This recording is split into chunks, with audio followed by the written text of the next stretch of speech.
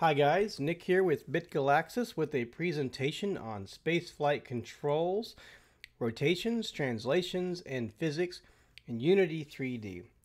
This video starts off a new part of a series where I've been building up a prototype space combat system. And in the last series, we had covered some options for shooting lasers and detecting collisions with lasers and how to respond to those collisions. And this video kicks off a series where we are going to implement spaceflight for our ships and the player controller as well. So the first consideration when you're using any kind of player controller system in Unity, regardless of whether it's motion in space or driving or anything, is using scripted control versus physics. This is stuff that's pretty basic. If you want to have a lot of interaction with your ship or the player and other objects in the game, you probably do want to have some level of physics, but there's a lot of decisions in that. If you want to have scripted control and physics, you want to probably use a character controller. If you just want to use physics, then you can probably use a rigid body. And if you're using a rigid body, be sure you use the physics system and use fixed update and things like that. We talked about this in the laser video, so I'm not going to go into too much detail over that. But there is more considerations for player control, and we'll get to that when we actually start building these systems out. But more importantly, with spaceflight, there are a lot of different ways you can have your spacecraft fly. And so we're going to talk about those options now. And the first option for controlling a spaceship in space is to use simulation space physics. Now, simulation space physics is something that, generally speaking, you have a force, your ship moves in a direction, and when it changes direction, its new direction is wherever the force is pushing it, and a combination of where it was previously moving because of its momentum. And so, to give you an idea, with simulation space physics, it's quite possible to have a ship. In this case, you can see my ship is pointing towards the bottom right of the screen, and it could be flying through space like this. At some point, it had a force applied to it, and it's going in a straight line. It's not slowing down. Whatever pushed it that way, it's just going to keep going that way until another force either stops it, things like that. It's a combination of forces. The second approach to controls might be a pseudo-sim aircraft physics. And all that means is we're trying to simulate aircraft physics, but we're in space. And one key factor of that is, like, if it's a simulation, your plane has roll and pitch. So when you want to turn left, you roll left, usually by turning your joystick left, and then you pull down or push up on the joystick to push or pull back, and your ship or aircraft is going to kind of do a backflip sideways to some extent to turn. And then it works like that. So generally speaking, the biggest difference or the biggest consideration here is that with an aircraft physics of any kind, you are making the ship move in the direction it's facing and restricting motion to just that direction. Generally, not in every single case. There are other considerations with that, but generally speaking, space sim, where you're facing is not necessarily where you're moving, but a spacecraft, generally speaking, where you're facing is where you're moving. Another option you might have is to use arcade type aircraft physics. The biggest change to that might be simply in how the ship moves left and right. In the last example, you would roll and then pull back. In this example, if you want to turn left, you simply move your joystick left, and then the game will automatically rotate or roll the ship and use some pitch to get it to turn the way you want it to turn. So the player isn't manually controlling both the roll and the pitch. The aircraft is just responding, move left. And then lastly, there's a target guidance system. And the target guidance system is the ship simply adjusts to where the player wants to face. So you might have, let's say you pull back on the stick or push up on the stick to look up, and your ship will simply do whatever adjustments it needs to do to pitch, roll, yaw to face that direction. And that might just look like that. You know, the cursor's where the target was, and the ship just moves to that target. So, some considerations for the player. You want to be careful of the orientation. How fast can you move around? And also in regards to that, the camera. Where is the camera facing? You know, where is the ship? You also want to be considerate of the intuitiveness. Space physics is not intuitive. So if you are trying to target an audience and it's not really like a hardcore sim, you may not want to use simulation space physics. It's really not going to cater to the audience. For rotations, there's a lot of additional complexity when working in space. And that really has to do with the player movement, or the controls for the player movement, and also for the camera movement and the orientation of the camera. Just remember, in space, you could be upside down from where you were before, and there's nothing wrong with that. That's just normal for space flight. And so if you don't have everything set correctly, upside down in space could mean you're reversing your controls if you're not watching how you're putting those controls in.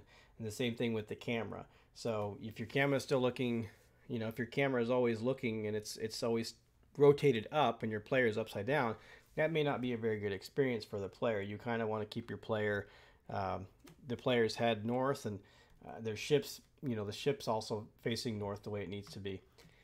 So there's a few key words to use here when talking about rotations, and that's roll, pitch, and yaw.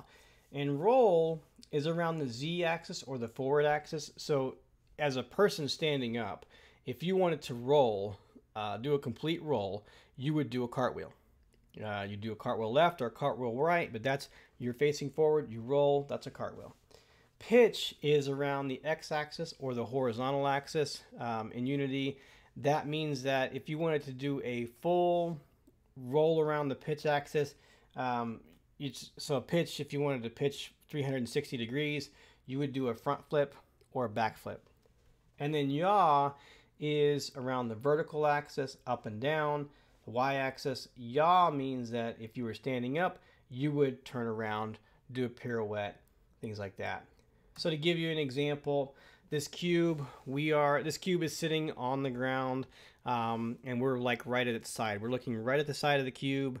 So we're facing forward. We're not looking at the top of it. We're looking, you know, right on the side of the cube. And if we were to roll this cube, it would do this. And this is kind of tumbling on its side like a wheel. If we wanted to pitch, then this is kind of, you know, tumbling towards us now.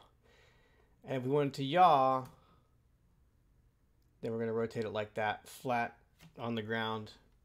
And so that's roll, pitch, and yaw.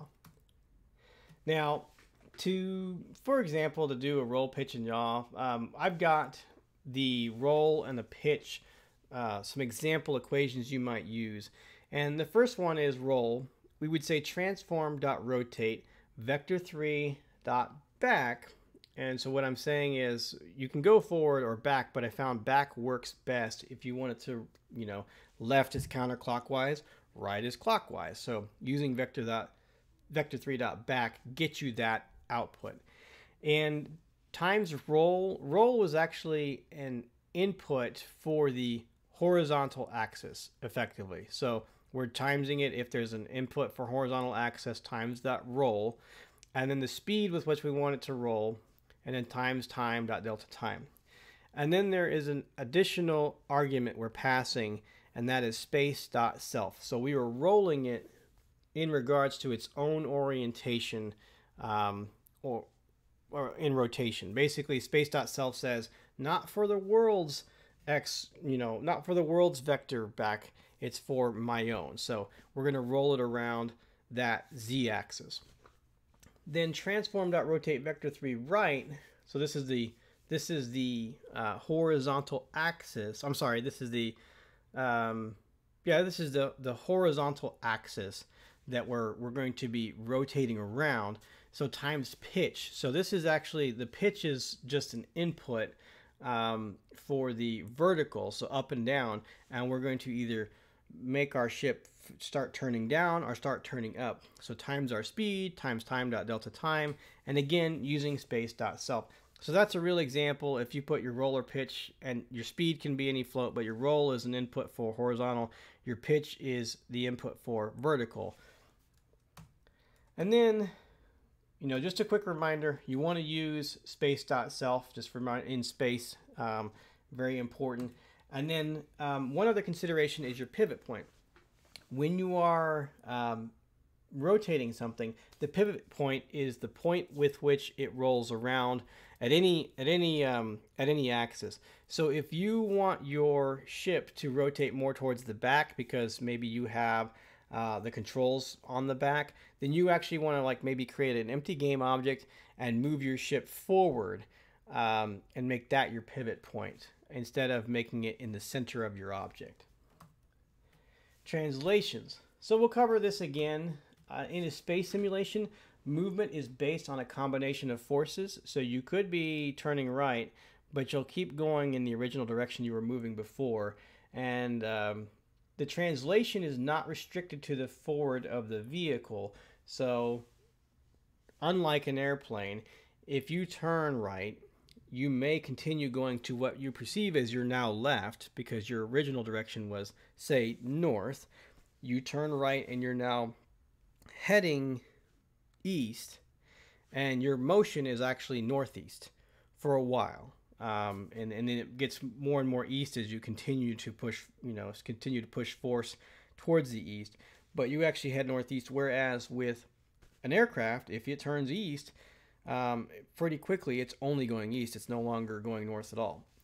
And then there's also very low drag and friction in space, so it takes a really long time to slow down. So if you are going in a direction and you take off the thrust, the perception of your decrease in speed, you may not even see it. You may not even be aware that you are slowing down. You should continue on the same speed almost as you were before you took the thrusters off, generally speaking. Then there's the pseudo aircraft simulation, or the arcade aircraft, or even the target system.